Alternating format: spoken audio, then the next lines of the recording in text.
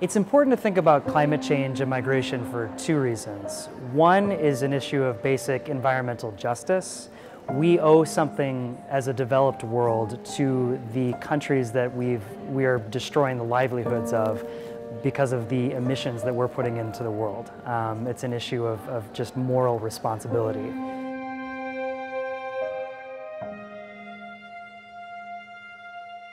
But thinking more selfishly as a member of a developed nation, the United States, and members of the EU, it's important to think about this because as we've seen this year, when heavy migration comes, it can cause havoc with state systems and the way that things are set up. And with climate change, we're only going to see an increase in this kind of migration.